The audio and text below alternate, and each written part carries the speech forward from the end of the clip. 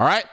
So that's my thoughts on that. Let's move on to the proposed playoff format, because I know that's going to be another question. I want to answer this.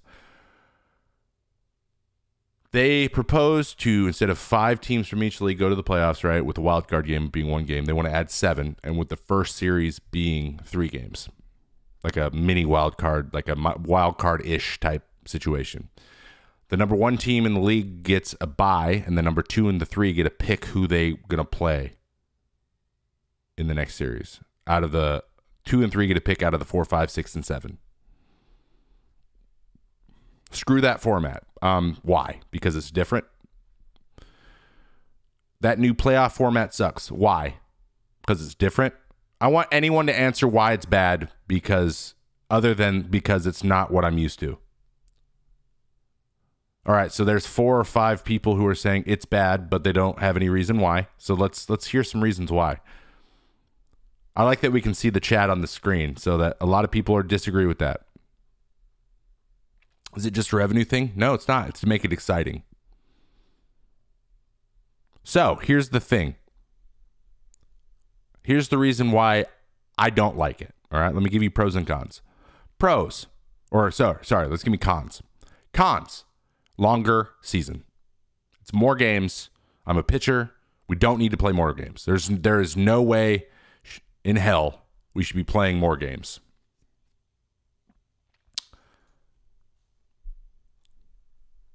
No way in hell we should be playing more baseball games than we already play. I know you can still hear me, guys. The video might cut out a little bit, but it's fine. I need to answer the questions either way. I'm never going to be okay with more games. I think our games should be lower. Makes in-season trades less likely. No, not really. Doesn't really do any of that. I think it's amazing for the players. More teams in the postseason. Yeah, it doesn't really matter. More players get national exposure. That doesn't really matter either. More revenue. There is more revenue, which we do get a playoff share. Our playoff shares actually will go small. We'll get smaller, though, because of the more teams. That's just the way it'll work. But it's more games. So that's the biggest con for me. The positives are there's going to be a big selection show where the teams reveal who they want to play. And it's going to create drama in the way that, fans act like it's a trash system. But in reality, they love drama. The same people are like, yeah, we need robot umps because it's so important that balls and strikes are called perfectly every time. But then they would fall asleep during the game when they have no one to get mad at. We need umpires messing up calls because it's part of the draw of the game, the human element of it. Anything could go wrong. It doesn't need to be perfect. It doesn't need to be robots playing. We're not robots. We're humans. So mistakes need to be made, because when mistakes are made, then we can create content around those mistakes, and then people who talk about it and people who watch it can keep their jobs. Why am I dropping so many goddamn frames? I hate Florida so much. I hate this stupid place. Oh my God, it's so bad. It's so pointless. Why does anyone come here? But it's sunny. Okay. So robot umps will make it boring the same way that the reason this is proposed to make it more exciting. What you guys want is you want the number 2 team to choose the number 4 team to play, and then they get crushed, and you're like, aha, that was dumb, and then you want to laugh at them on Twitter, and that is fun. So you guys would like that.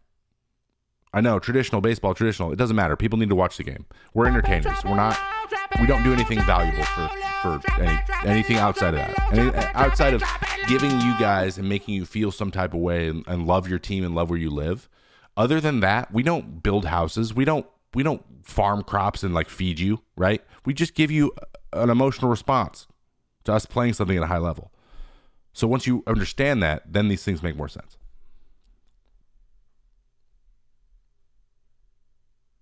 No, you don't get a pick as a top seed. You get a pick as a 2nd seed and a 3rd seed. Wildcard game is one of the most important things that makes sports special. But there's no wildcard game in basketball. And the wildcard game in football is the exact same as everything else. It's the same length. You have the same opportunity to win it. In baseball, it's 1 game. Baseball isn't a 1-game thing. We play series. We play 3 to 5 game series all the freaking time because of pitching and the way the game's played. It's a game that's not, you can't take it over. So you could win the wild card game out of a fluke.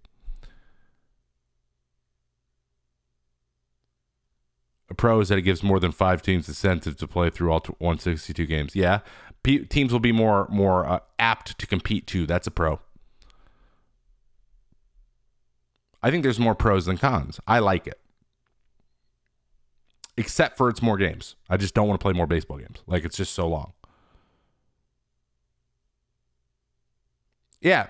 Also, another con would be the 6 to 10 day layover. That's just so valuable in terms of baseball. That's crazy. It's so crazy. Giving a team 6 days off is just absolutely insane.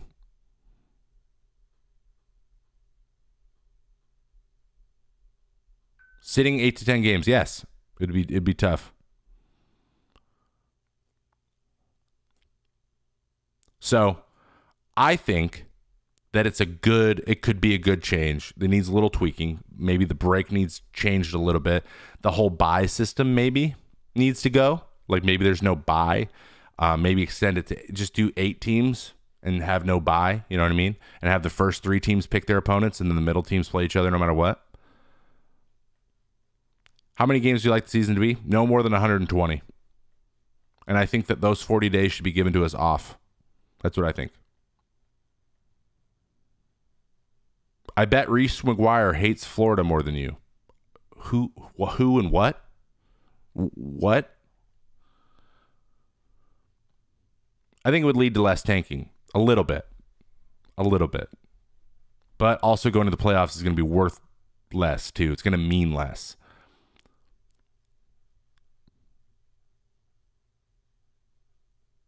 Start in May, so there's less games. I would not mind packaging 40 more off days into the offseason. I wouldn't mind it, because our offseason was literally exactly 4 months this year. The football's offseason is like 6 months and a week. I understand they get their bodies beat up pretty good, but an 8-month season is just ridiculous. It's just ridiculous. Like, we just get worn down. Like,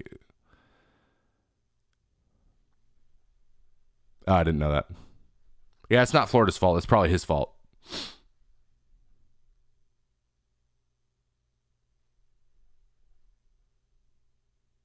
Feels like an artificially created drama for sports talk show hosts. No, it's actually created drama that is literally what sports are.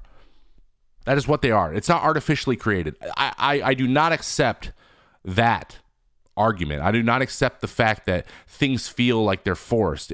Everything's forced. We're forced to play against each other in terms of creating drama. That is what sports are. That is literally what sports are. It is the world we live in, guys. You sit and you scroll through Twitter. You're on Twitch right now. You go watch Twitch fails. Everyone loves watching the dramatic stuff. That's just the way it works, and you have to get people watching it and paying attention to it. And you have to figure out ways to do that. This is why I'm on their side, is because I like to create content. I'm really interested in how it all works, and they need to think in this way. They can't continue to be like, we'll just do it the way we always did it, because it's just going to slowly fade into the obscurity. You got to add stuff in. That's why XFL came back, because XFL is literally trying out dumb rules for the NFL, because if they like them, the NFL is just going to take them. So having a selection show where a team has to pick a team and the manager has to like reveal it is actually great, and everyone will watch it. You'll all watch it, right? That's what I'm saying.